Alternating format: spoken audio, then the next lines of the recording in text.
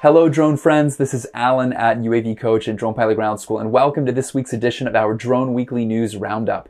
Last week was exciting. Our team is still giddy about the DJI Mavic 3 launch and all the different videos and reviews that have been coming out about it. Unfortunately, no new product releases this week, but we do have some great stories and videos to share with you. Let's jump in. This week I'll share footage from a drone that flew inside the cone of an active volcano. I'll then share how one drone model is being used at a high altitude mine in the Andes Mountains in Peru. And finally, we have a cool feature from Vice News about a drone mission at Chernobyl. Okay, over the last few months, we've shared some pretty epic drone footage of volcanic activity in Iceland, but this week's clip is a little different. You may already be familiar with Spain's La Palma Island and the Cumbre Vieja volcano as well. Check out this wild footage from the DJI Mini 2. This may actually be the most close-up drone footage we have ever seen from inside the cone of an active volcano. Although the drone survived the incredibly high temperatures, it did run out of battery and crashed into the underbrush after the flight. Good news is the pilot was able to rescue the drone the next day using a 23-foot-long fisherman's stick. We'll link to the full video below. Next up, one of the biggest mining companies in Peru tested the Helios 2 drone from Flyability at a mine up in the Andes Mountains, almost 3 miles above sea level.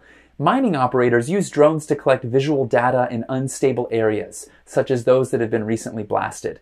In this case, the main concern was altitude. The propellers of the drone have less air to grab onto. The drone just doesn't perform as well when you're 3 miles up. Normally, the battery life of an Helios 2 is about 10 minutes, but in this test, the thin air cut that back by about 4 minutes, or 40%. But despite those challenges, they were still able to collect all the visual data required to produce 3D maps of the mine. Pretty cool to see drones being used in such an extreme environment. Okay, lastly, we have another story from the same drone company, Flyability. Vice News recently released this video showcasing never-before-seen footage from the Helios 2 drone shot inside Reactor 5 at Chernobyl. Reactor 5 was under construction when the terrible accident took place back in April of 1986. Because of the immediate need to evacuate, scientists had never confirmed whether or not there was still nuclear waste inside the reactor until this mission.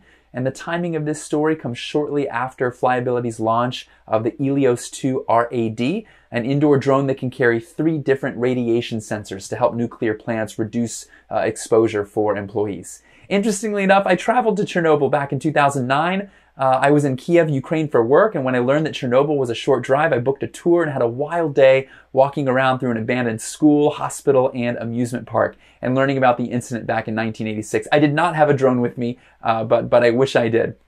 All right, folks, that's all we have for this week. Don't forget to subscribe to our channel to stay up to date on the latest drone news. Remember to check out the links below to read more from any of these stories. Thank you so much for watching, and to all of you drone pilots out there, blue skies and safe flying.